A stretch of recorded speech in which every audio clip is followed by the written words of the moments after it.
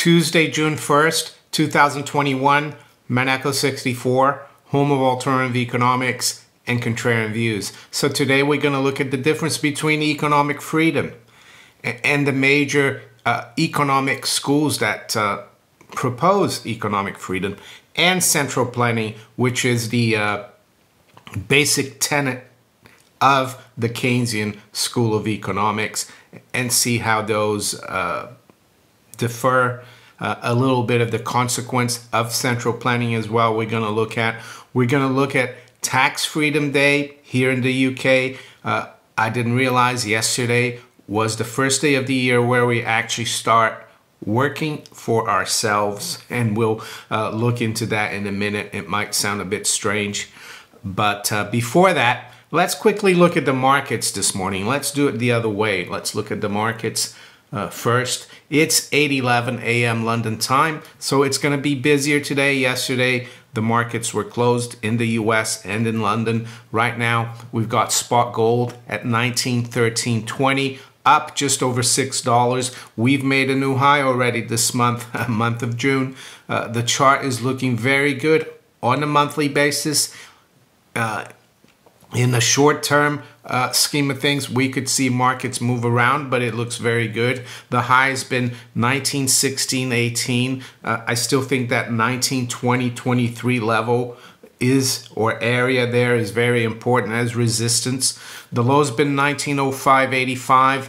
Silver is outperforming. It's up 1% at 28.30. Up 27 cents. The high has been 28.40 and the low 27.97. So precious metals have kicked off the month pretty well so far. The Dow future is up 143 points, 0.4%. NASDAQ is up 42 or a third.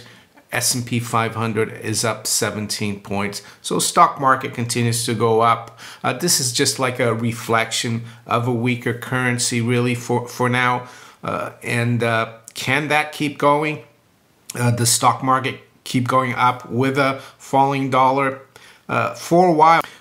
But I think if interest rates start moving higher or yields, it could be a problem for the stock market.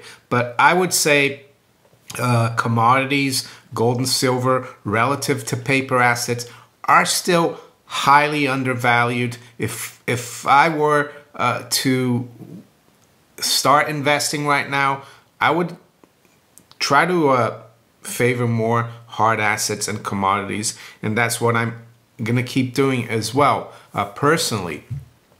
So the currencies, we've got sterling at 142.37. It's up 0.2%, so a little stronger here.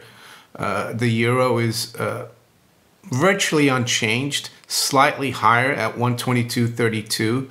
The dollar is down slightly versus the yen at 109.50. Dollar yuan is up a little bit. Yesterday, the Chinese central bank raised the reserve requirement rate for the first time in many years. I think it was from 5% to 7% or 8%. They're trying to stop the yuan rising too quickly or the dollar falling too quickly. I would say they haven't really been that successful because we haven't really seen a bounce back that much in the dollar ever since that change in the reserve requirement rate. The Aussie dollar, I've been looking a little bit at the Aussie dollar, the long-term picture, and I think Aussie dollar could rise back up to around 80 cents, but that seems to be a huge resistance. Right now, of course, we're at 77.50, up about 0.2%.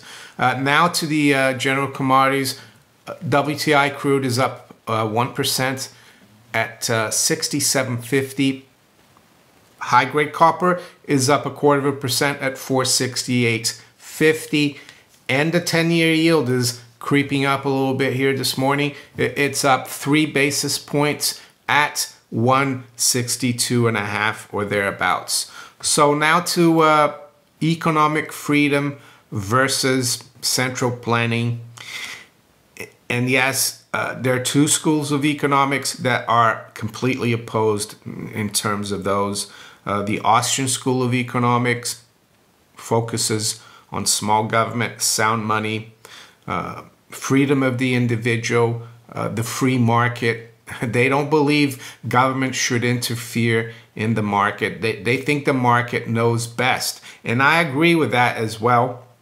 While the Keynesian school, which has really been around for ever since World War II, I would say, is the opposite. They believe in government interference. They believe in fiat currency. They believe in debt. They think they don't trust the individual. They think that the bureaucrats know best, the people at the top, people at the World Economic Forum or the Bank of England or the UK Treasury or US Treasury or Fed. They know what's best for us. And the major two economists of those camps, and people can argue who they are, but for me, it's Ludwig von Mises on the Austrian School of Economics side and John Maynard Keynes on the Keynesian side.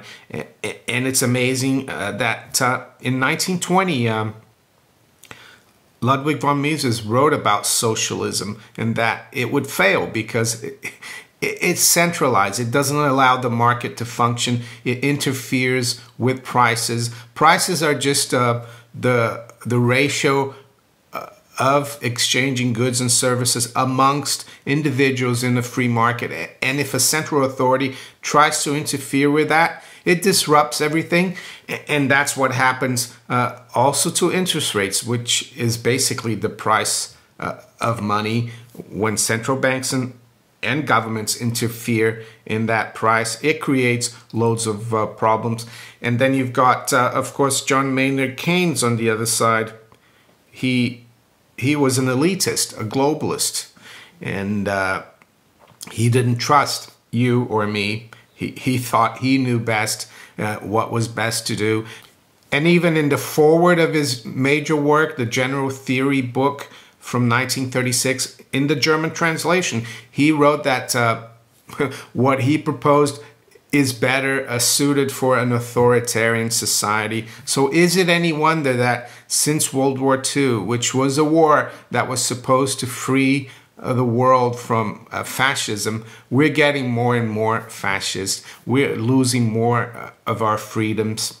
And yes, it does feel like a lonely battle, but I think knowing about this and believing in it, in the freedom of the individual in free markets, how it trumps basically central planning all the time. I can't stop trying to inform people about it. And I highly recommend the Mises website, Mises.org. And their motto, the Mises Institute motto is in Latin, and it is tu nocede malis sed contra audentior ito. My Latin is not very good, but this basically means do not give in to evil, but proceed ever more boldly against it. And it's one of the things that I think about when I make my videos. Yes, it is lonely sometimes having these ideas, but I think they're good ideas. They're the right ideas. Yeah, and they're moral as well, I would say. So we're going to keep plugging away at that. Before I look at the Tax Freedom Day, I just want to say that there's a really good book I recommend. Many of you have read it already, but for the new viewers, The Law by Frederick Bastiat. I'll put a free PDF below, a link in the description so you can read it. Or you can buy it from the Mises.org website. They sell this book. And basically, it's by a French economist, philosopher from the first half of the 19th century. And he talks about the function of the state. And that the state is there to protect the individual, not to plunder the individual. So it says here, the law created order in my thinking about liberty and just human conduct. That was a quote by Walter Williams. It says, statesman, essayist, and economist Frederick Bastiat was a renowned champion of individual freedom and the law, first published in 1850, is Bastiat's most famous enduring work. The law has been acclaimed for more than a century as the classic moral defense of liberty and limited government. Here is a timeless message of immutable principle, the immortal words of one of history's most courageous thinkers and brilliant writers. So this is one of his most memorable epigrams, Frederick Bastiat, and this is what he said: "The state is the great fiction by which everyone tries to live at the expense of everyone else." So with that, let's look at the Tax Freedom Day. And I have to thank my wife because she was listening this morning to talk radio on her computer, on YouTube. And Julia Hartley Brewer had someone from the Adam Smith Institute talking about Tax Freedom Day. Actually, it was yesterday. So what does that mean? So let's go through their website, adamsmith.org. Tax Freedom Day 2021 is May 31st. In 2021, we worked 150 days just to pay our tax bill. From May 31st onwards, we're working for ourselves. Tax Freedom Day is now later than at any time since 1995. High taxes discourage work, investment, and economic growth. I would say it also tramples on freedom because that means the government is getting bigger. So what the Adam Smith Institute does is they add up all the taxes that we pay, not just the income tax or corporate tax or national insurance, but VAT, taxes on vice taxes, they call it, on booze and cigarette and things like that. And I would probably add another 10 days for the price tax. Well, they call it inflation. Yeah, the inflation tax. Let's say it's running at 3%, which is really conservative. That's another 10 days, right? 3% of 365 is probably 11. But so I would say it's probably going to be more like June 15th or something like that. But and another controversial thing that the Austrians say, I don't think it's controversial, but is that anyone who works for the government actually doesn't pay tax. And you might think, what are you talking about? Well, just think about it. Someone that works for the public sector or the government, how do they get paid? From your taxes in the private sector. So all they're doing is recycling that tax again and keeping the people at HMRC busy with a job. So now let's look at a bit how central planning fails. Yes, Mises predicted that the Soviet Union would collapse, that communism doesn't work because you have central planning. So yesterday, China announced that it's lifting its two-child policy. It used to be one-child policy, I think from 79 to 2015. Now they're raising it to 3 because it's not working. They're having a problem in China now that young couples have to support 4 grandparents because there isn't an extended family, and their pension system is really bad in China.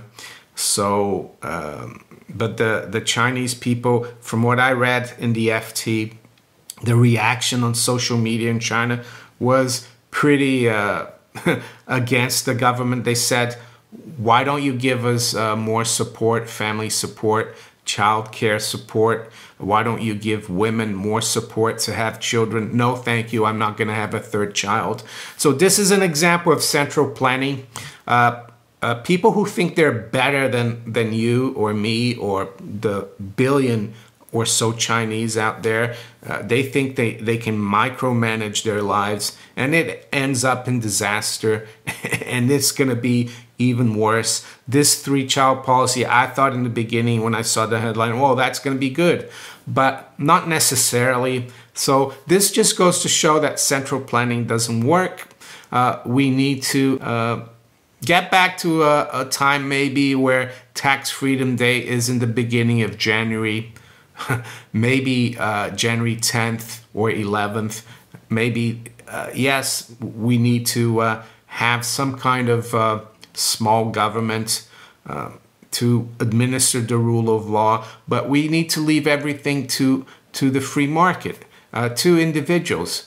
And you might ask, what about people that need help? Well, that's called charity. That's something that should be done on the local level, in my opinion.